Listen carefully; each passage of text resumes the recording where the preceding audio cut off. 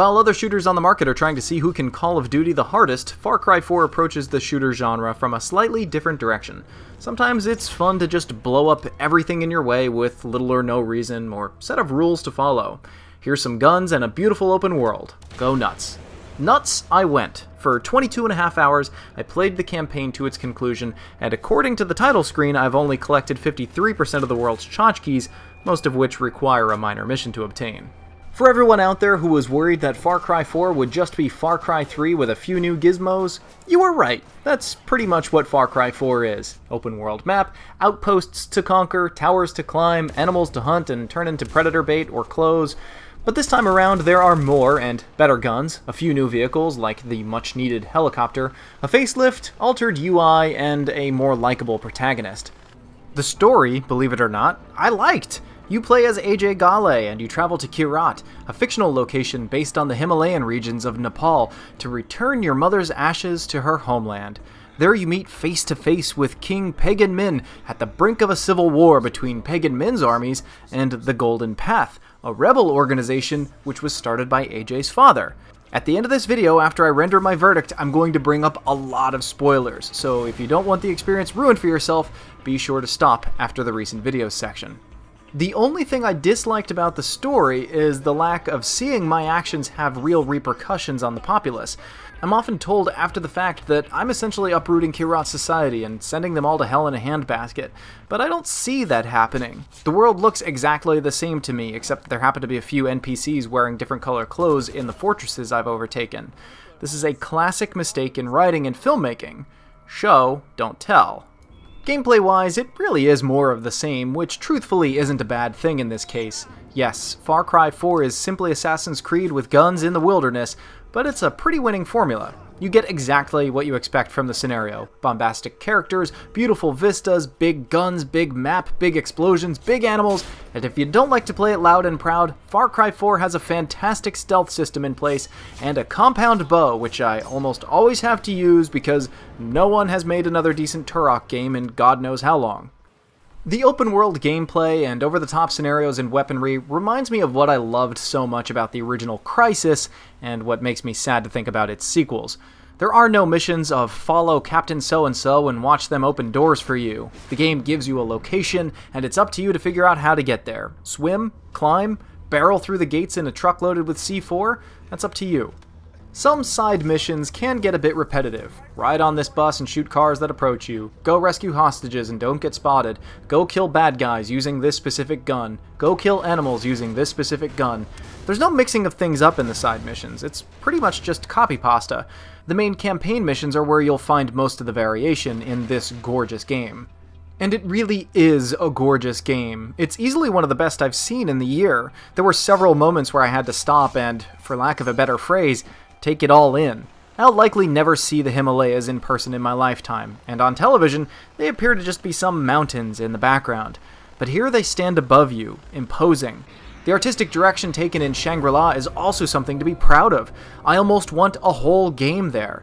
The textures on the animals themselves are also something to marvel at. Elephants are appropriately elephanty, and if you happen to pick up the elephant paint pack on Uplay, you're in for a real treat, though I wish that finding a randomly painted elephant was simply part of the game. I played through the game on hard and found it rewardingly hard. I do recommend playing it this way. It leaves just enough room for a good combination of running and gunning and mixing it up with some backstabbing. Halfway through the game, I upgraded my video card. Textures, models, shadows, and lighting all look great on Ultra, and I found myself playing with the water a bunch in my helicopter. The problem is the game suffers from seemingly random stuttering. This happened with both cards. It will be smooth, smooth, smooth, and then everything will flash forward. In lesser games this might not be such an issue, but here you're driving cars on cliffs and ATVs through forests. One wrong move and you're careening down into the abyss, or aiming your machine gun at nothing.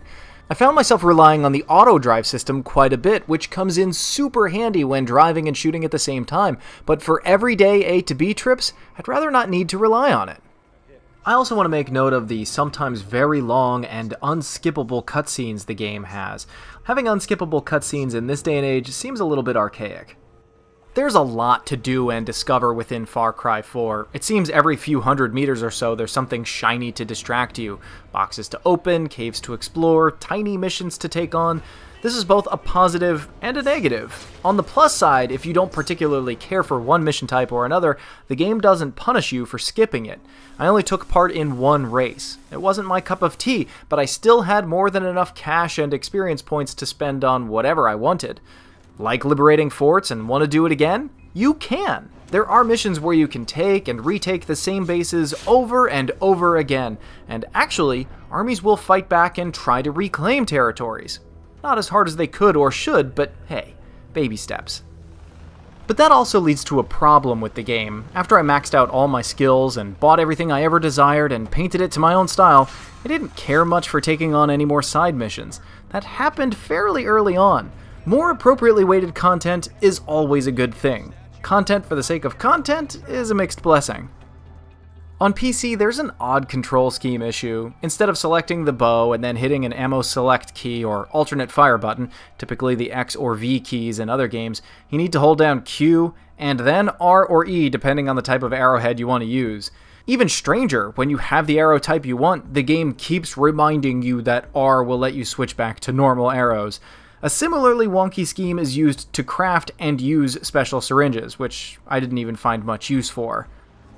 New to the franchise is optional cooperative play, where you can team up with friends or strangers to do whatever you like, really. I played with a few random strangers, and it's fun, but didn't add much to the overall value of the game. I found myself more annoyed than anything, because I personally prefer to play stealthy, while many people appear to favor chaos. But if I brought in some people I personally knew, I could definitely see the added value. I do recommend picking up Far Cry 4. There are enough minor improvements to make this markedly better than Far Cry 3, which I was turned off by the whiny protagonist. It's fun, super addictive, and there's tons to do, but I would definitely wait a bit to see if the stuttering issue is addressed first.